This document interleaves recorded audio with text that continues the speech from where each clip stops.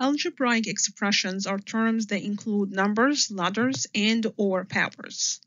Technically, numbers like 5 or -3 are considered algebraic expressions. Here are some examples. Letters are the variable part of the expression. A variable is called so because it can hold different values.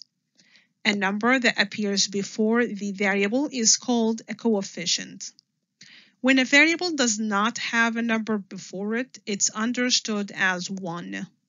Also, variables without a power showing on top have a power of 1. Expressions can include operations such as addition, subtraction, multiplication, and/or division. Expressions are categorized based on how many terms they have. Terms are separated by either a plus or minus signs. So this expression has 2 terms. This one has 3 terms. An expression with 1 term is called a monomial. If it has 2, it's a binomial. If 3, trinomial. And if more, a polynomial. It's not uncommon to call an expression with 3 or more terms a polynomial. Before adding or subtracting expressions, check if all terms are like terms. Terms are like if they have the same exact variable or variables. In this problem, the 2 terms are like because each has an x as their variable. In this case, simply combine the coefficients of the like terms by addition or subtraction. In this problem, the coefficients are added. 5 and -8 is -3. Write out the answer as -3x. Note that the variables were not added. When adding or subtracting like terms, one occurrence of the common variable is brought to the final answer. Let's do another example. Subtract -13y cubed minus 10y cubed. Again, both terms are like. So go ahead and subtract -13 minus 10, which is -23, then bring in the y cubed. Subtract 6z to power 4 minus z. The 2 terms are unlike because the variables are not identical. In this case, subtraction cannot be performed.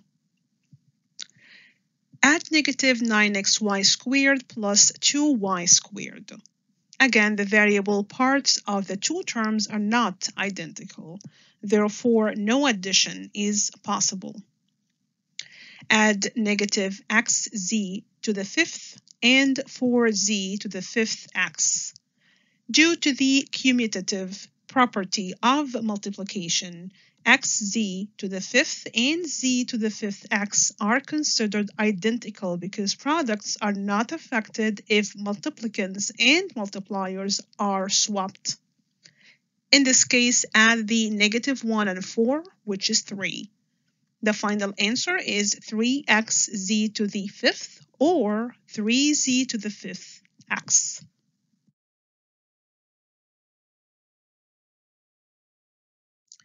To add or subtract more than 2 monomials, or in other words, simplify polynomials, same rules apply as before.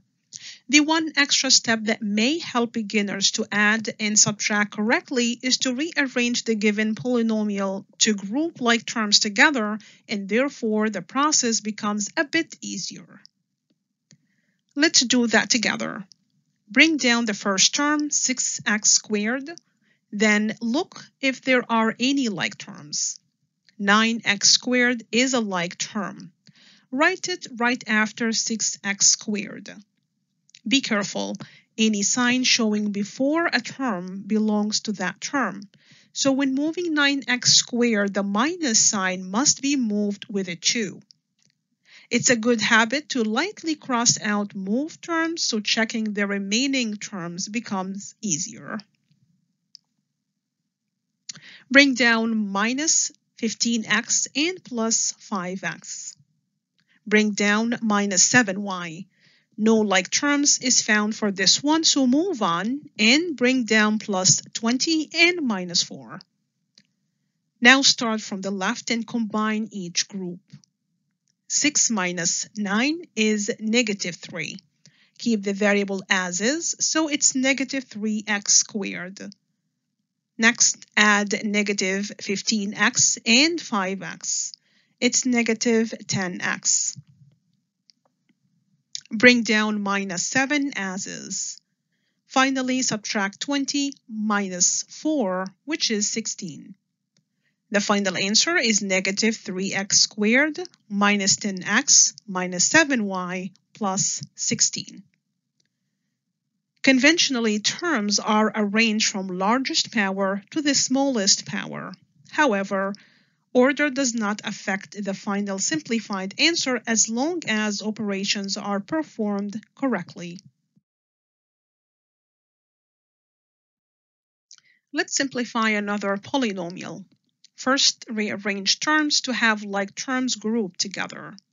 There are 2 terms for w cubed, 1 term for w squared, 1 term for xw, 2 terms for x, and 1 constant. Subtract the first 2 like terms. It's negative 8w cubed. Bring down w squared and 2xw as is, since they do not belong to any groups. Subtract negative 2x minus 6x, that's negative 8x. Finally, bring down 10 as is. The simplified form of the original polynomial is negative 8w cubed plus w squared plus 2xw minus 8x minus 10.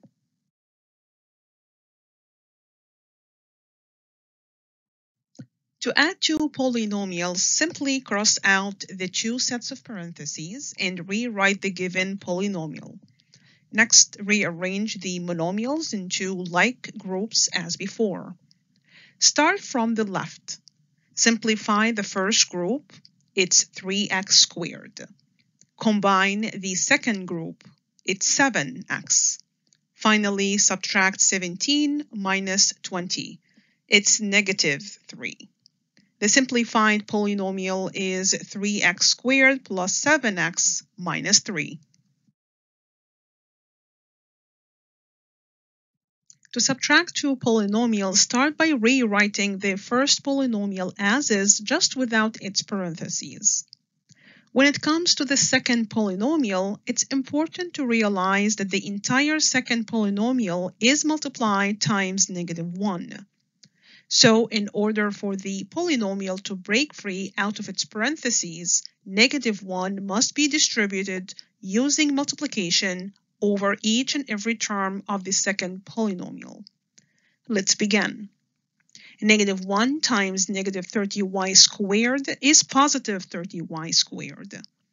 Negative 1 times negative 13x squared is positive 13x squared.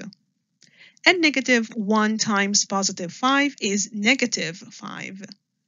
Note what just have happened to the signs. They flipped. Any negatives turn to positives, and any positives turn to negatives. Before moving forward, you may ask why no such step is performed when adding 2 polynomials. So let's backtrack for one moment. On the previous problem, the second polynomial was multiplied times positive 1. Distributing positive 1 over each term of that polynomial does not have any effect on the sign or the value of coefficients. Therefore, scratching out all parentheses was legitimate. Let's continue on. Now group like terms. Combine like terms in the first 2 groups and bring down the rest as is. The final answer is 71y squared plus 18x squared minus 2y minus 5. Here is another subtraction problem. Write out the first polynomial as is without the parentheses. Now distribute -1 over all 4 terms of the second polynomial. -5x squared becomes positive 10x becomes negative, positive 7y becomes negative, and -9 becomes positive 9. Rearrange the individual monomials. -5x squared plus its opposite is 0. Bring down 3xy. Combine the y variables, it's -2y. Bring down -10x as is. Add -2 plus 9, it's 7.